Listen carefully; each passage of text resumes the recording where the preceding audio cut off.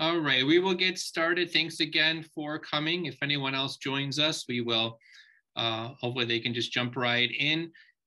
Today's senior session is on understanding your financial aid award letter. And I've subtitled it or titled it at the top, "The struggle is real," right? These can be really, really confusing.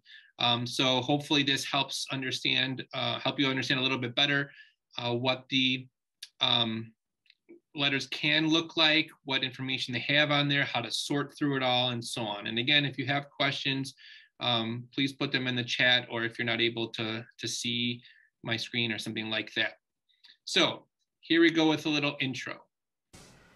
So who's gonna do it? I don't want to do it. Well, I'm not doing it. Can Brick do it? He's just a kid. You can't ask him to do it. Okay. I will do it. What's more nerve-wracking than getting into college? Opening the financial aid package. Should I do it fast or slow?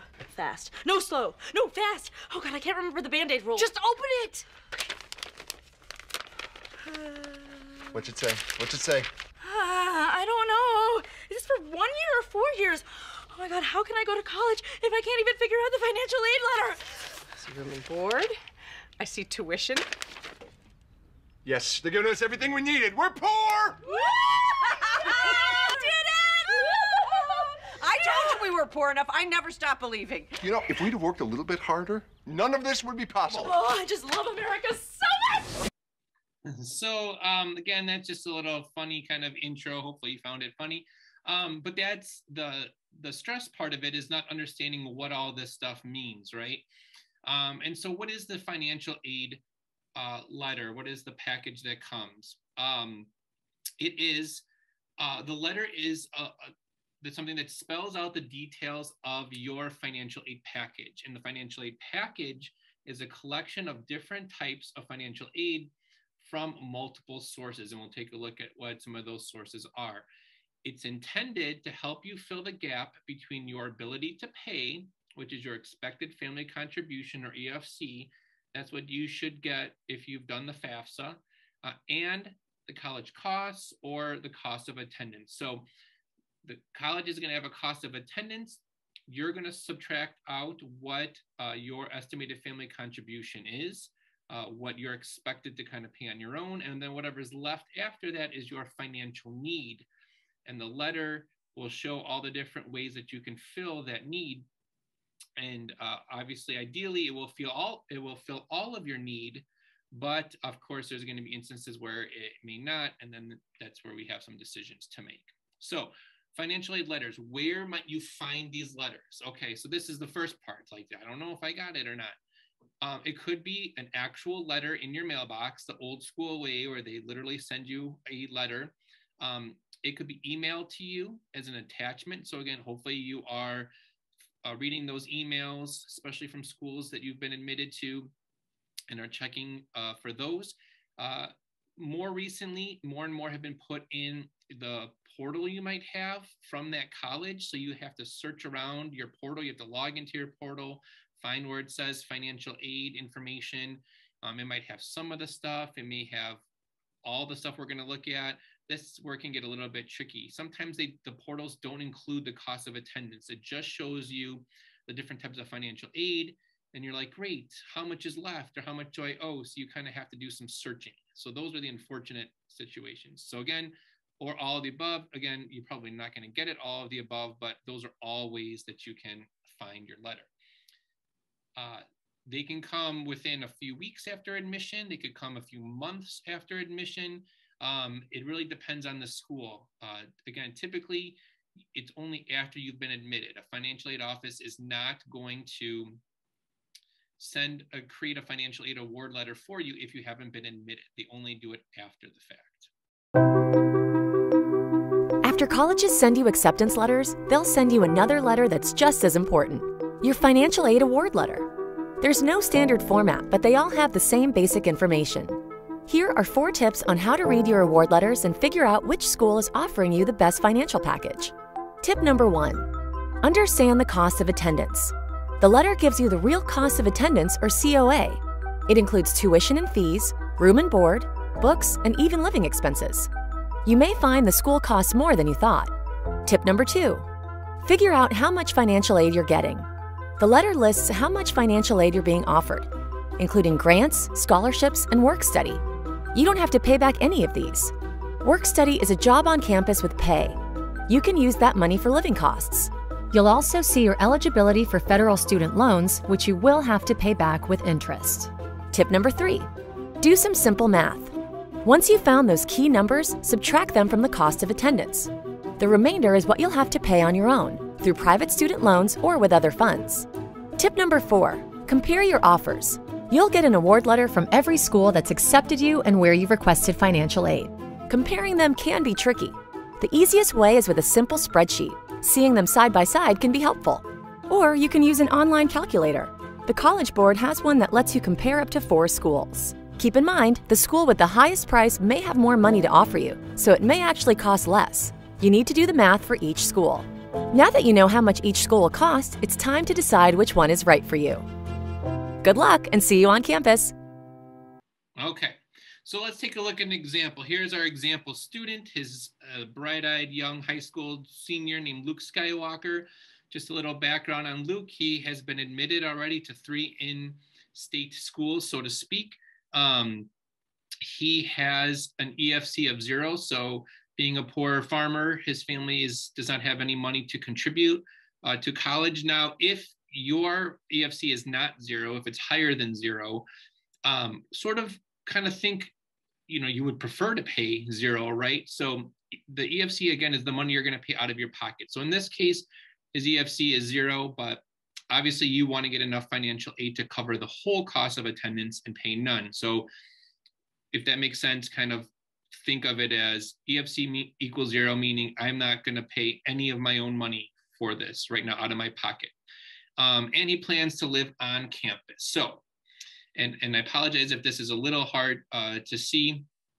I can share this PowerPoint with you all later if you want. But here's the first example of how a letter could look. Now, as the video said, there's no set format, right?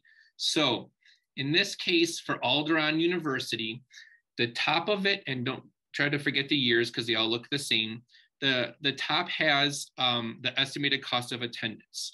So it comes out to $27,410 a year.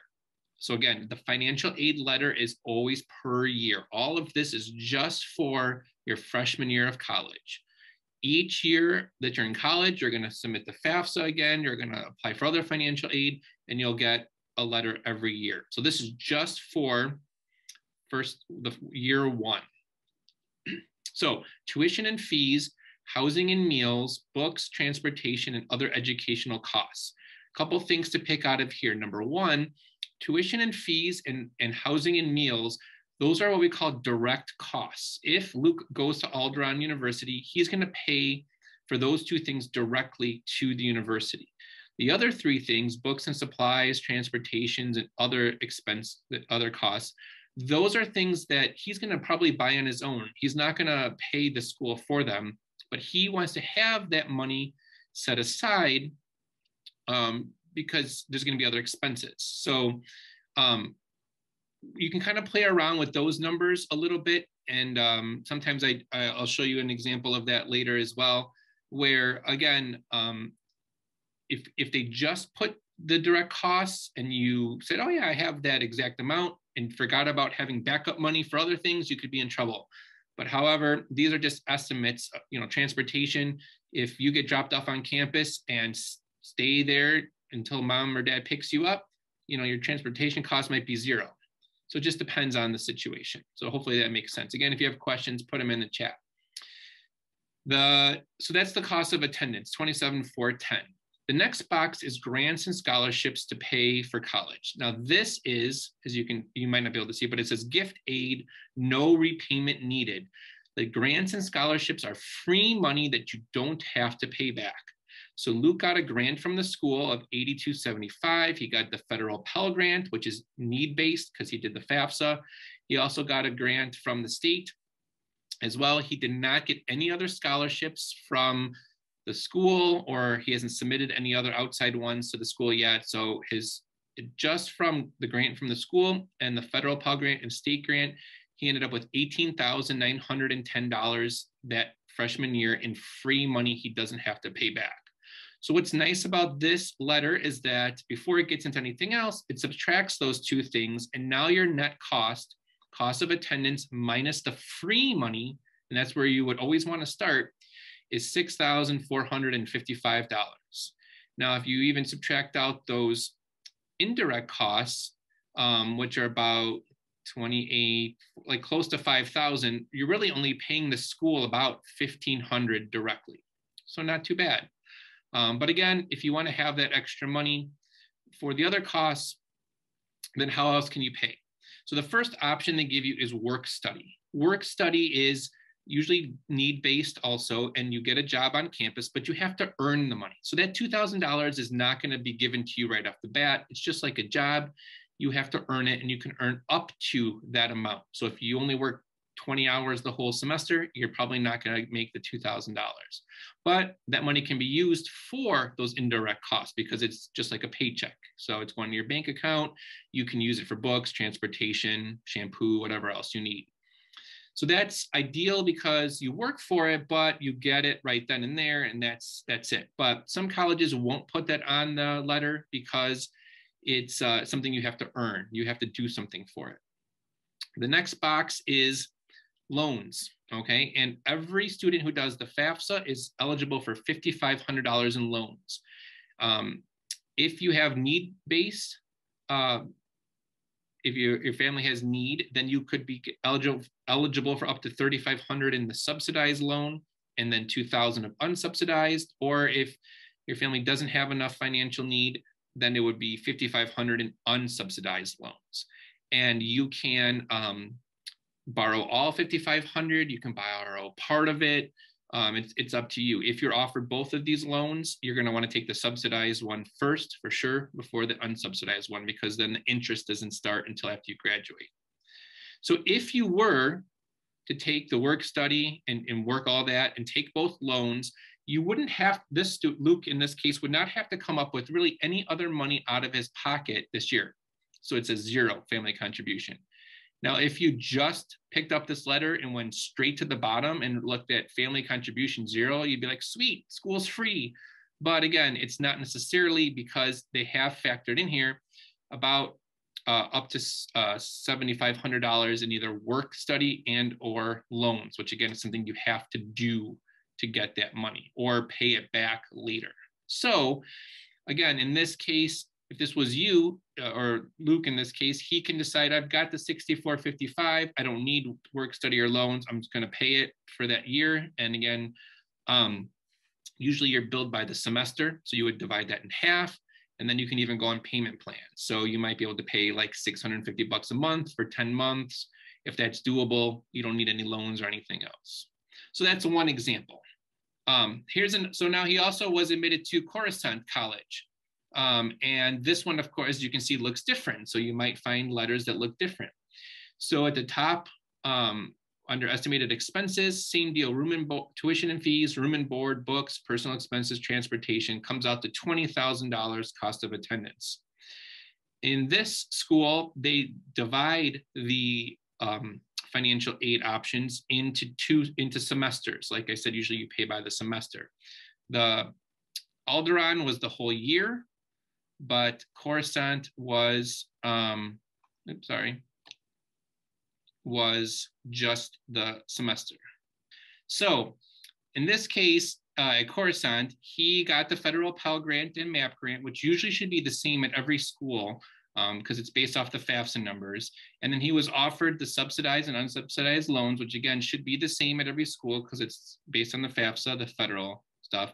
But as you can see, also, he did not receive a work study option for some reason. He did not get any other grants or scholarships or anything like that. So his only types of financial aid are the grants, which are the free money, and then the two loans, which he would have to pay back. The third example from Tatooine University shows the cost of attendance. Again, same thing, tuition, room and board, books and supplies, other expenses. So they lumped like transportation and personal expenses into one for the total estimated expenses of $24,092. And again, EFC 0, Indirect costs, as you can see, they even note, can change depending on what you do. And then the financial aid that they offer is all kinds of stuff. Again, federal aid, and this is nice because they break it down by semester, but also give you the full year amount.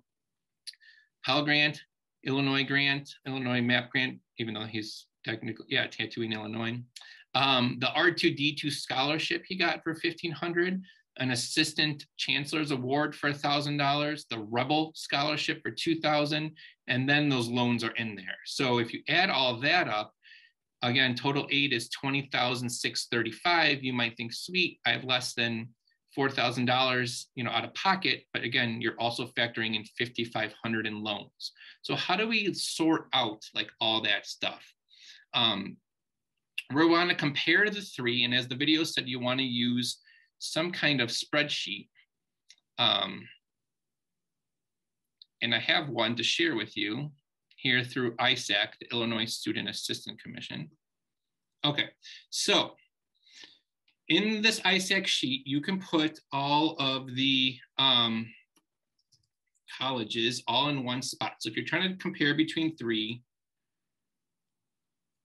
you can put it in a thing like this. The College Board one, I guess, has 4 that you can compare at once. I like this version myself. So Alderaan, tuition and fees was $11,500. Coruscant was $11,150, and Tatooine was $12,710. Room and board at Alderaan was $10,882. At Coruscant, it was only $6,400, and at Tatooine, it was $8,632. So right now, again, these are just the direct costs, okay? So you could do this without the indirect costs. You could just go along, with your other grants and stuff and say, forget it, I just want to know how much I owe the school. Or you can go with what they had. So they had $1,400 for books, $1,452 for transportation, and $2,176 for miscellaneous. Maybe it's a more expensive area. Books here, they had $900, $950, and $600. And then at Tatooine, they had $1,000 for books, and then they didn't have a special transportation, but for miscellaneous, they had $1,750. So now these were the costs of attendance that were listed on all of the different schools. Okay, so right now looking at this, you would say Alderaan's the most expensive, Coruscant's the cheapest, and Tatooine's kind of right in the middle. Our expected family contribution for each were 0, or we could put 0 as how much we're hoping to have to pay out of our pocket. Or you can put in, what the FAFSA told you was yours or what you're planning to pay, and then go from there. So again, throw in a chat if I've lost you, because we're going to have numbers and math and stuff like that, so it could be complicated. Federal Pell Grant that he qualified for is the same at every school. The federal supplemental grant is a grant that you could get a need-based, and it comes from the colleges themselves, but it is federal money, but none of the schools offered them that. The MAP award, this is just if the schools are in Illinois, all 3 of these, and you live in Illinois yourself. So all of these schools are in Illinois, and he lives in Illinois, so he's going to get the same. And again, this is from the FAFSA or the alternative app if you had done that. They did not have any other federal or state grants, so they're at 0. So all this should be the same. Again, this is the free money part. College grants and scholarships. At Alderaan, he was given an $8,275 grant from the college, and he was not given any at Coruscant, and he was given a $1,000 one at Tatooine. He was not given any other ones at these 2 schools, but except at Tatooine, he was given a $3,500 scholarship as well, Rebel scholarship, Chancellor's Award, and the R2D2 one as well. Okay, federal work study. So again, if you stop here, this is the free money now. If you stop here at the free money, you could scroll down and see how much you would have to come up with out of pocket. So even though Alderaan was $27,410 the most money, it's actually the cheapest. It's actually the cheapest option that you have out of these three schools. And Coruscant, which was the cheapest to begin with, is actually the most expensive. So that's why it's really important to look at these letters, to compare them, to see what financial aid you're offered, because the sticker price might show you at the highest, but once you compare these, it could be the cheapest. The only other thing you would do would be to throw in loans in a work study like that. So if you're like, you know what, I don't have $8,500 out of my pocket in my bank account, I need to take advantage of the other financial aid offered, then I'm going to do the $2,000 of work study, hopefully, that was offered at Alderaan. I'm going to take the $3,500 in subsidized loans that I have access to. I'm also going to take the $2,000 unsubsidized. And again, you can see that what he would have to come up with at Alderaan out of pocket with, in order to go to class is still another $1,000, whereas at Coruscant it's $3,500, and at Tatooine it's $3,457. So he's going to have to either get another job, he's going to have to look for some more scholarships. We'll talk about this a little bit later, or he's going to have to change some of these other, figure out how he can lower some of these other costs, whether indirect costs or direct costs. Now, Alderaan is the cheapest for him, and he still has the highest amount of indirect costs. So assuming he can even lower those more, this school really could be the best bet because he got the biggest, grant and stuff like that. So I hope that makes sense. Hopefully everybody's following me on that. So this is a common thing. I'm going to go to Harper first for 2 years because it's cheaper. Is this true? Is this always true? Is this never true? We're going to take a look at an example. So here's an example of a student. We'll call him Peter Panther. And Peter has been admitted to Elmhurst College, which is now Elmhurst University. It's only 21 miles from here. So when he applied, he said, yeah, I want to live on campus. I want the housing plan, the meal plan, all that. This is an actual copy of a former student's financial aid letter. And what I really like about Elmhurst is that they only list the direct costs. You can see in italics, they say costs for books, supplies, transportations aren't included. Of course, this is going to vary depending on your spending habits and circumstances and so on. But it's nice that they don't necessarily throw that in there because you're not paying that to Elmhurst. Of course, it also makes their school look like it doesn't cost as much. However, it's still at $47,621, and this was a couple of years ago, with tuition, fees, housing, and board. This student, though, then received a ton of free financial aid, scholarships and grants. Remember, that's the free stuff. So the Dean Scholarship, $18,000 for the year, American Dream Grant, Pell Grant. They did get that federal supplemental grant. The MAP grant, they got a housing award, so $2,500 to live on campus, and then another random grant. All of that added up to $34,989 in free money. So even though the school is $47,621, they got almost $35,000 knocked off of that. So again, great deal. Doesn't happen for everybody. Some of this is need-based, but it's a private school. So again, they can put like that Elmhurst grant. How do you get that? No idea. They decided that the student deserved it. What I like also is that they did not include the loans right now. They just wanted to show you what it would be with the free money. So with the free money only, your family, this person's family would have to come up with $12,632. So you might be thinking that's a great deal, off of 47,000 plus, but man, that's still 12,000 plus a year times 4 years. I don't know, probably might want to go to Harper first still, but let's just take a look at one option. This letter included living on campus. What if this student decided, that they wanted to commute? It's only 21 miles away, shouldn't take that long. They still have to pay the same tuition and fees. They are going to get rid of that $10,500 meal plan and housing plan. So now their direct cost is just the tuition and fees. We're going to slightly lower their scholarship because, as I mentioned, they did get a housing grant. So you can't keep the housing grant if you don't live on campus.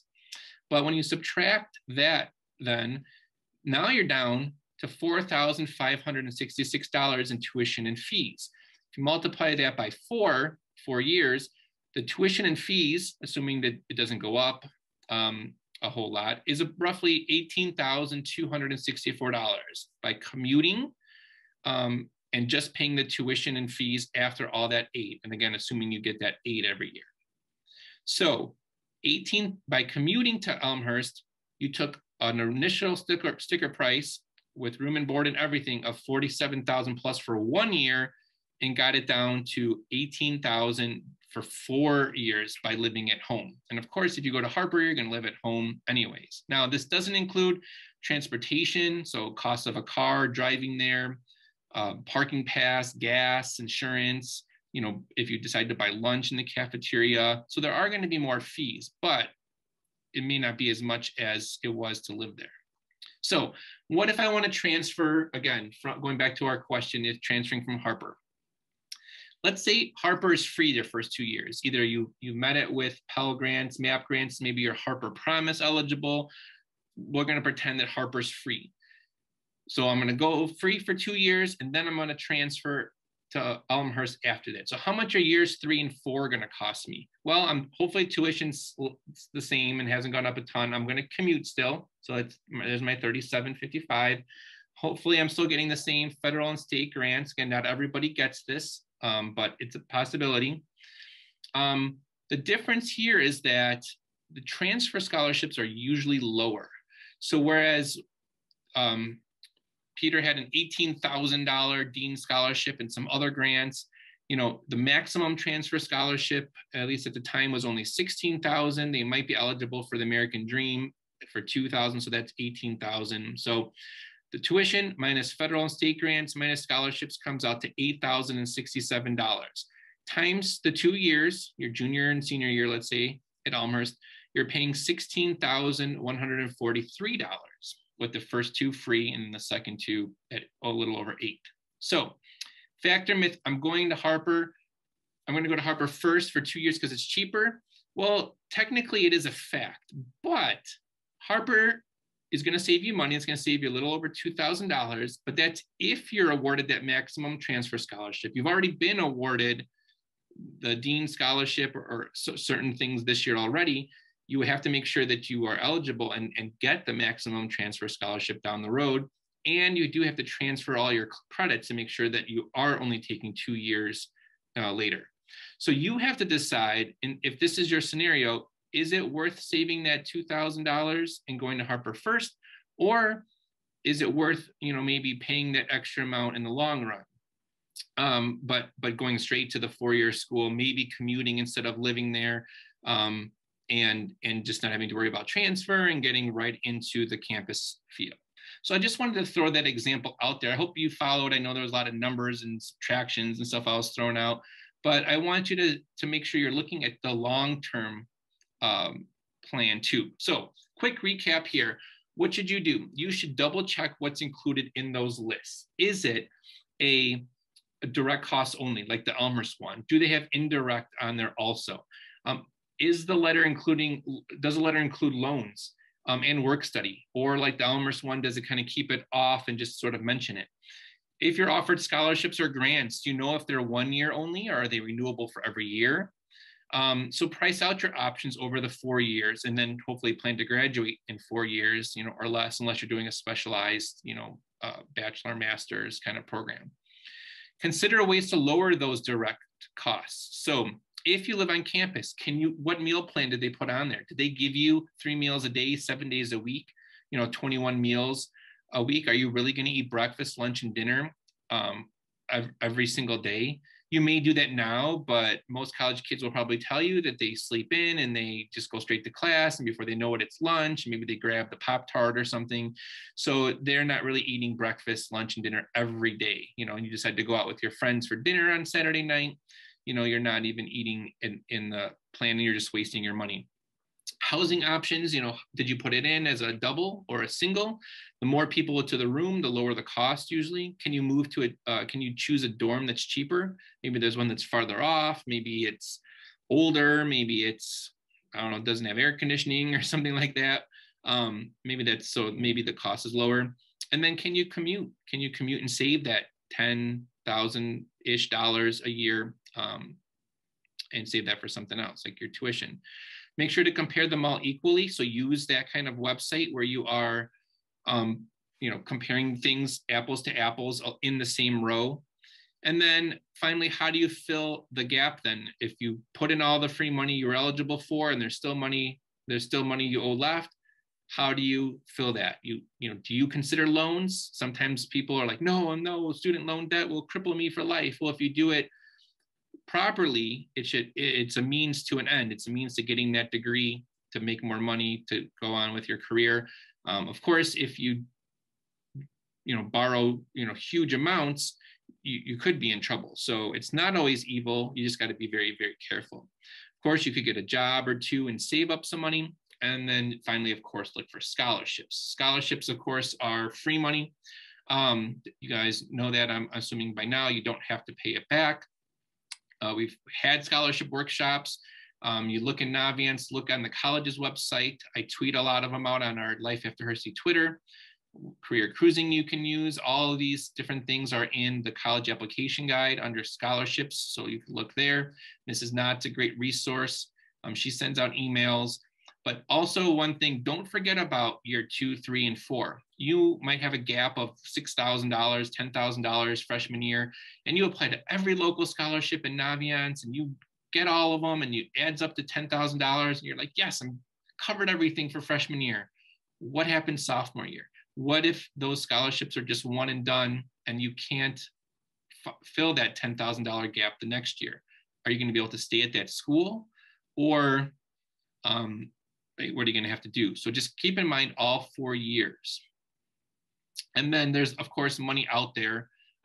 So you just have to put in the effort to get it. I know it's a pain.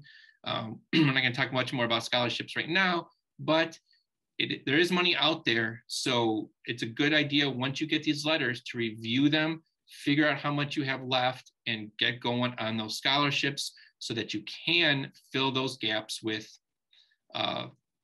free money. So hopefully that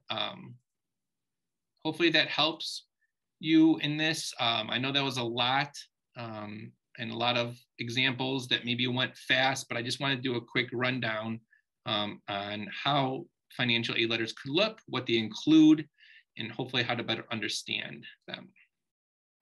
For more frequent reminders, updates, resources, and more, please follow us on social media at Life After Hersey and subscribe to my YouTube page.